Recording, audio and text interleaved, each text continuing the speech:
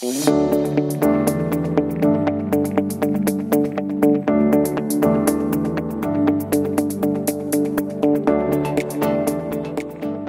right.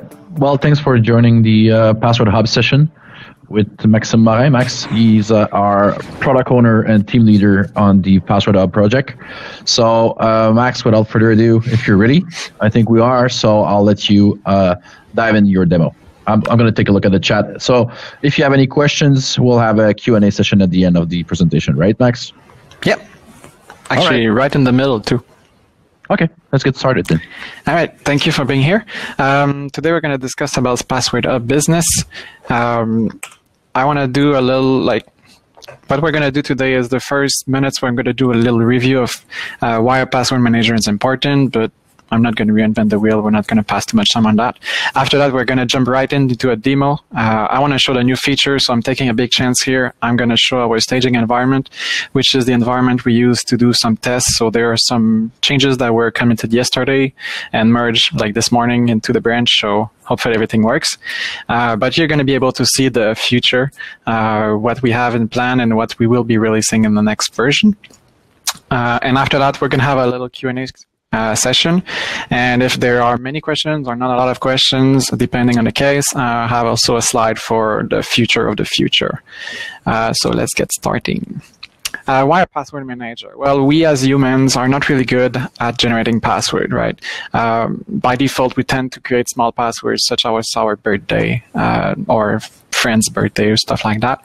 We tend to reuse passwords all the time because it's simpler for us to remember them. And we tend to use passwords which are predictive, such as 1, 2, 3, 4, 5, you know. We also are not really good at remembering password.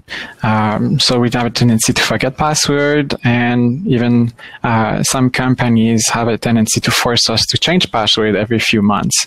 So all this together, it forces the industry, the businesses to add some rules, such as a password needs to be 12 character, you have to have an uppercase, a lowercase, you have to have a special character, and all those rules makes it even more complex for us to remember this password, use password. And we have a really hard time remembering them passwords. So that's why a password manager is important, so we can save our passwords, so we can generate passwords which are not small, are not reusable, and we don't reuse them, and are not predictive. With that being said, let's move on to the demonstration. The administration, I'm going to do a quick overview of the administration section, user, groups, vaults, settings, and permissions. We're going to look at the vault a little bit, and we're going to look at the new RDM integration as a data source. David was talking about that earlier. And in the end, if we have the time, we're going to talk about the new features. Like I said, this is going to be a demonstration of a product that is in staging. This is RDM. Voila. For those of you that are actually using Hub, you might be seeing the fact that I'm currently in a dark mode. Yes, the dark theme is coming on the next release. So this is the first big improvement that we have going on right now. Like I said, this is our staging environment. So this is the first view that when you come into Hub as a user, you see your vaults at the top very much here. For now, I have 3 vaults that are shared and 1 user vault, which is my personal vault for business. You can see the list of entries you have here in a tree view with folders. For those of you that currently have a previous version of Hub, it wasn't possible to have folders. Folders are now back, being as we are a data source in RDM. We have also the dashboard here that's brand new. It's also not in the current release of Hub, with some interesting statistics about the entry types, the password age, the recent activities that has been going on in this vault, and more statistics. Let's go to the administration section. As an administrator, you have access to managing users, you have access to managing groups. For example, here's a small list of users. You can add a user by the top corner here, or mass invite here, refresh. After that, groups. You can create groups to simplify permission management. Creating a group allows you to bundle a bunch of users together. So it's really useful. Here I click on vaults. We have 2 types of vault. in the new hub, user vaults and shared vaults. The reason why we have this new section is that a new feature is the ability to restore a user vault as a shared vault.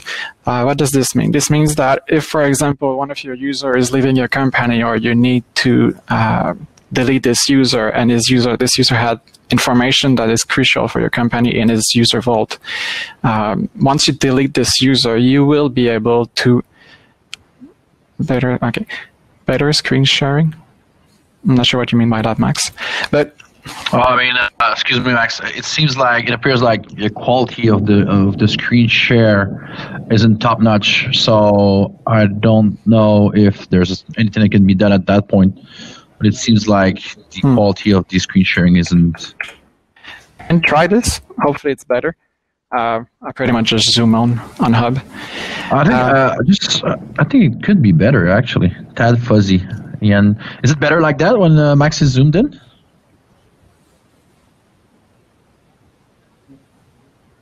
Okay. Now it's okay. Okay, a little bit better. Okay, we can move on, Max. Sorry about that. Thank you. This is pretty big for me, but all right. So like I was saying, the ability to restore as a shared vault, meaning that you won't lose those entries and you can bring them back as a vault that can be shared to other users, or you can just copy the entry to another vault and move them and reorganize them as you need. This is pretty much new. Back to the all vaults, and again, why no, not gonna touch that. This is like the list of vaults with user vaults included. So this is all the vaults in the system right now. We have some shared vaults which are here. The type is over here. So these are the new features that we have currently in the new hub. Sorry. Some more. I'm just gonna move this somewhere else. Thank you. Some new features that you may be seeing for those of you that are actually using Hub is the IP allo list and the CM integration. CM, even for myself, I don't remember what it means. It means security information and event management. Pretty much it's this log where you can put you can extract logs from Hub directly into your own system, so you can do alerting and event management.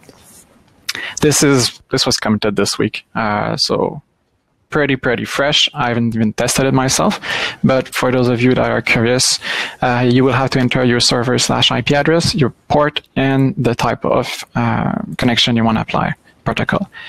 That's pretty much it. You can see that we're missing a label. Next, IP allo list. This was a feature that many of you actually asked for. You wanted the ability to limit access to your hub from only some specific networks, and this is the perfect feature for it. You will be able to add an IP address or a range IP, and with that being said, you will be limited to only those IP addresses. So it's really just an allo list. It's not a block list. So the reason why we didn't want to do a block list at first is because it's easy for an hacker to just change his IP address and you have no control over that. Meanwhile, in allo list, it's harder for an hacker to just pick an IP which you are actually using or another one. So it's really the allo list that we wanted to do first. If you have a concrete work case or a scenario where you believe a block list will be interesting, feel free to reach us and tell us about it. It's at this point, if we have an allo list, a block list is not that much more of an hassle to implement. So this is also new. Like I said, these two features, selecting doesn't work. These two features here are really new. They're not even in production yet. The other three features are here. The system permission. That's a really good question, actually. I do not think we have that option right now. Sorry, I was answering to Darko. The other options here are the classic ones, which we had since V2 for a while. System permission, for example, which allows you to manage who has access to what, which groups has access to what, and which users access to what. Such as the permission we have, so creating a vault, managing entry templates. This is a new one. It's also why it's not really translated correctly. I can talk about that once I integrate with RDM. Manage password templates, manage system setting, manage users and groups, and view administration logs, which are available here. System settings, well, it's pretty similar to what we have in the previous version of Hub. There's not much anything new here. We're going to skip over those. Password template, so that you can have templates. I didn't even create one, sorry. For your passwords, some businesses use that a lot, and it's a pretty good feature. Back to the reports, we didn't put a lot of efforts into the report this time around, except maybe the deleted entries. One of the things that was missing from Hub previous version was the fact that you couldn't restore an entry that was deleted. Now it's possible, so that's really interesting. And what else? That's pretty much it for the new features in terms of the upcoming Hub. We also have a new entry type, which is new for Hub, but pretty old for RDM actually. The one-time password entry, which will be added. I believe I have one somewhere here. So that's a one-time password. You can. Sorry, I'm just going to Slack. It's a one-time password entry where you can generate a token for a limited amount of time, which will be refreshed here. Beside that, I believe we're ready to move to the RDM integration. As you can see, well, now it's a little bit big, but all the entries I have here are in the internal network vault. And if I switch to RDM, I don't think I can make this bigger. I'm sorry if the quality isn't up to the task. But here there's my list of vaults which are coming from Hub. I will be showing this first. It's pretty small. Maybe this is going to be brighter. But this is my demo hub, which is connected in staging. And well, yeah, so everything is set up so that once I connect to my RDM as my default data source and everything, I connect straight to Hub. And these are the same connections that we could see on the web. If I just move this a little bit like that, that's bigger, right? We can do a quick comparison where the computers are here. I have some other folders here, but it's pretty much the same entries, so it's really a data source. Right now, the web version, the web client doesn't support all entries that RDM support. We're going to get there, but we focus on the main ones. So this is for the integration in RDM. You can pretty much play with it, like move an entry and stuff like that. I think RDM is easier for you if you want to manage like many entries. It's going to duplicate and stuff like that. It's going to be way easier than the web, but the web is pretty good at managing the rest. For example, everything that's in administration, you cannot manage from RDM. In administration, actually, these buttons at the top here will be linking you back to Hub, the web client. But for managing sessions and bulk and stuff, it's going to be way easier for you in RDM. If you have entry types that are not supported on the web yet, they will show on the web, but they will not be, for example, passwordless. You won't be able to edit them for now until we actually support the entry. But you do have a button to open actually edit in RDM. We also have added an integration list, an RDP. Before we didn't have open in RDM, but now we do support it. We also have kept the launcher. So that's a new feature that I forgot to mention. We currently have an issue live, which is that the templates are actually saved by vaults.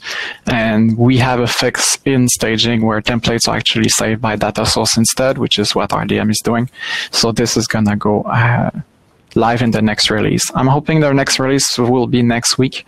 As you can see, we have some small glitches here and there in the web, so that we're going to fix before we release. But the goal is really to release this really soon, before December, hopefully. I'm not sure if there are any questions, but that pretty much covers it for RDM integration. For those of you a little bit less familiar with RDM, once you want to create and associate your hub with RDM, you pretty much have to create a new data source here and select the Devolution Password Business. Make sure you select the business one. You need a RDM Enterprise or Edition to be able to do this. The free one does not support business, will only support a personal. That's pretty much it. We're going to go to a Q&A. Let me go back to my slides. Yes. If you have any questions, I can answer them. Ranging from pricing, ranging to how it's implemented, security, and stuff like that. I don't see any questions yet. Regarding pricing, we're switching from a monthly subscription, which still be available in the upcoming weeks, but you're going to be able to subscribe to Hub on the annual basis as well, so you can match your subscription of RDM with the one that you would get with Hub. Maybe to talk about the future, Max, I had a discussion yesterday with David regarding the Devolution Online database that some of you might be using as a credential store with Remote Desktop Manager. The plan for the future is actually to replace the Devolution Online database and have people connect their RDM, as you said, as a data source. Hub being a data source for RDM, actually, and replace the Devolution Online database in the future. So that's the plan for the integration of Hub with RDM. There's a question for you, Max, in the chat, if you don't mind. Yeah, sure. Andreas is asking an RDM question where, do you have any thoughts on distributing credential to RDM users into their private vaults? That's a tough one to answer, I believe. Yeah, that's really hard. I'm not sure I understand the question correctly, but you want to distribute a credential from a data source hub into a local data source with RDM? Is that what you're trying to do? I'm not sure, but pretty much administrator will not be able right now to push an entry into a private vault. What we are currently working on, and that's what you can see at the top here, is the ability to send a message with entries, a little bit like DPS, if you ever use DPS or DS or Devolution Server or DVLS. I'm sorry. You can send a message with entries, and this user will be able to save them in their own private vaults, or what we call now user vaults. I'm not sure if that answers the question. I hope so. Okay, well, good, thanks. Any other questions? Yes, good point, Xavier. There's a hub credential entry also. So from your local RDM, you can create a hub credential entry, which can be also linked to your data source and reference a credential. Well, Password Hub can also be linked with Devolution Web Login for web entries. And we also have, we just released the personal edition for Password Hub as well. So personal edition is completely free for your personal passwords. So that's a vault to all your personal websites and credentials, nothing to do with your business accounts here. So that's new as well. We just released it a few weeks ago.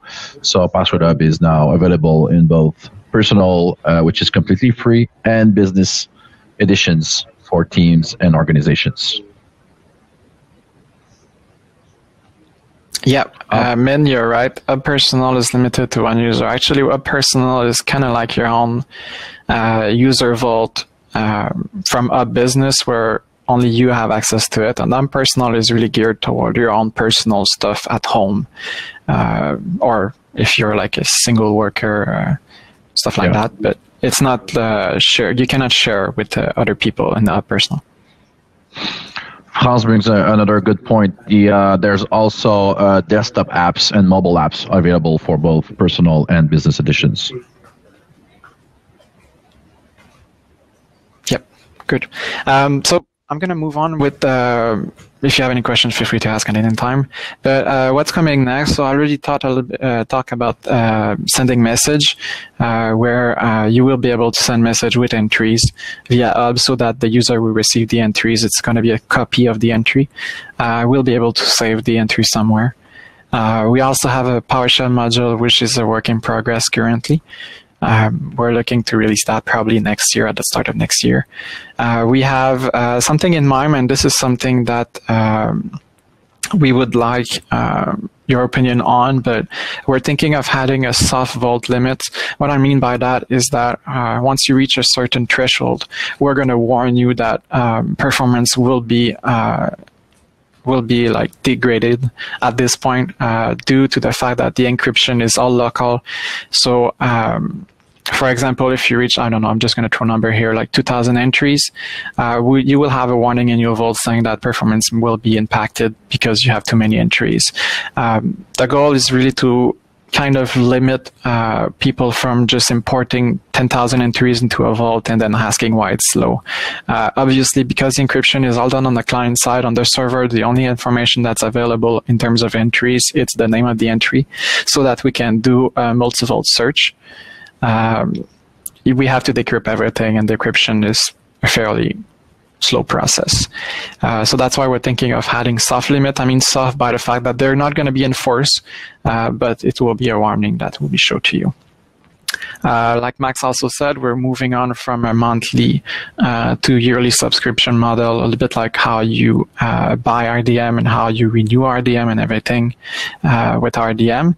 And of course, we're working on a better integration with RDM. We're still finding some quirks here and there that we're fixing, and we want to support more entries also on the web. And all this it's not written, but there's also the same thing that can be said to the app version of Hub, so the Password Hub app. It's also going to follow all the same features.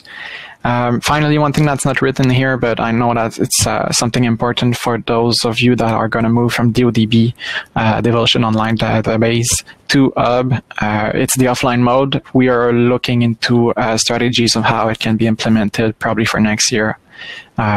So that's something that stay tuned. It's not written there, but stay tuned for that too. Might be to say, Max, that Password Hub is SOC 2 compliant. We received the certification last year. So in terms of encryption, security around the access of the platform, our security team worked very hard to get that certification. So Hub is SOC 2 compliant. You are going to have to create a Devolution account to access your Password Hub, to access both personal and business editions. Yeah, on that I can add a little note that's not written there, but we have something planned for the future with the PowerShell module. We don't want you to log into your Devolution account every time. So what we have planned is something that we call application users, a little bit like DPS once again. You will be able to create a user which is not linked to a Devolution account, and this user will only be able to use tools such as the PowerShell module to automate your tasks. That way you can create a subset of permission on this user, which he can, for example, just create an entry on this vault, and then you can have your script push your new RDP or new Windows machine directly into Hub with the PowerShell module. So that's something that's coming too. We have a question, Max, from Darko. We use LastPass in company. Password Hub Business can be a replacement. Yeah, well, that's one of the goals, of course, that Password Hub can be a direct replacement of LastPass. Yeah. We also, I believe, support sessions in a better way than LastPass. But right now, for me personally, the goal is really to ramp up to RDM so that we have the same level of features. And once that is done, I believe we can try to compare more to the other password management solutions. Well, the whole point and the main goal for Password Hub is to have a replacement for these mainstream password management platforms, LastPass, 1Password, Dashlane. We've built an import tools from these password management solutions to the Hub, so that if you're using Remote Desktop Manager, it becomes a no-brainer to use Password Hub with the level of integration that we want to get in the future. That really is the big, I would say, spin-off for this year.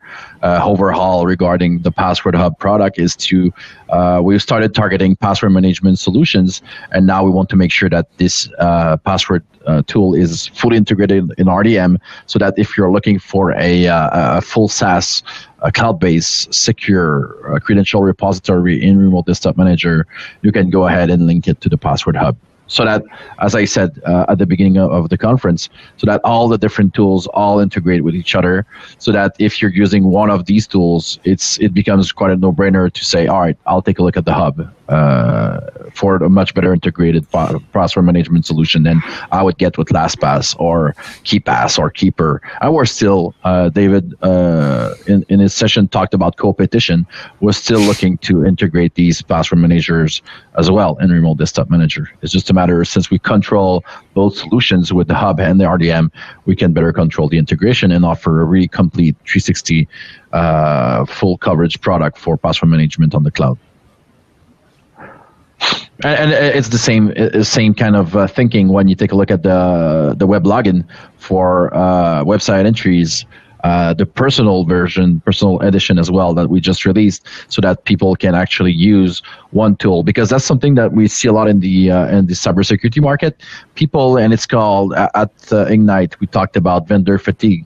People in SMBs really need to find ways to get all their tools or their security platforms or whatever in smaller, fewer vendors, because there's a lot of offering on the market, but it's getting tougher and tougher to integrate all these solutions all together. So especially for SMBs, it's people are looking to mainstream and decrease the number of vendors in their environment, and that's exactly where Devolutions comes into play in terms of password management, PAM, MSPs, and RDM.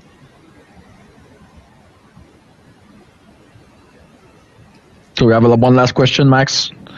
I don't know if you can see from Dominic. Yeah, I believe we have to actually.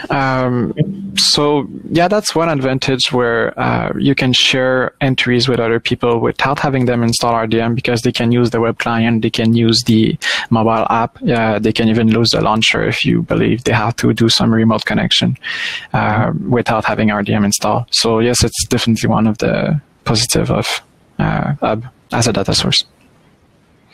And the other question is, do Password Hub have option to share safe data with external user? Now, for some users who don't use nothing, we use 1T. I don't know what that is for share. I'm not sure I understand the question, but external users, I'm guessing you mean somebody that's not registered into your hub right now. We have nothing like that.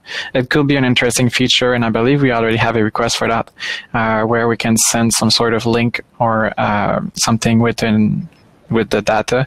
I believe there's a feature in RDM, and probably Max or David can correct me on this, but where you can send an entry with the credentials and everything encrypted as a small file that can be a self-open.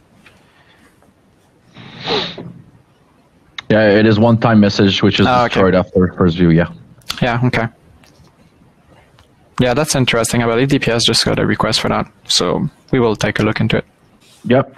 Well, Max, it's all the time that we have. Thanks for your time today. I know it's not easy to do these sessions. You did great. I mean, thanks for a very generous presentation.